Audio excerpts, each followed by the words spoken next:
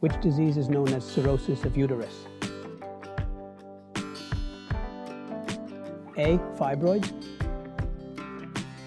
B. Adenomyosis. C. Myometrial metastasis. D. Diffuse uterine leiomyomatosis.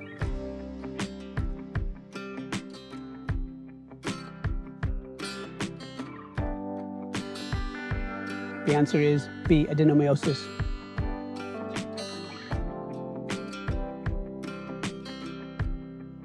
The most common ultrasound features of adenomyosis is asymmetrical myometrial thickening, transitional zone thickening more than 12 mm, heterogeneous myometrial echo pattern, myometrial echogenic linear or nodular striations, which is specific sign.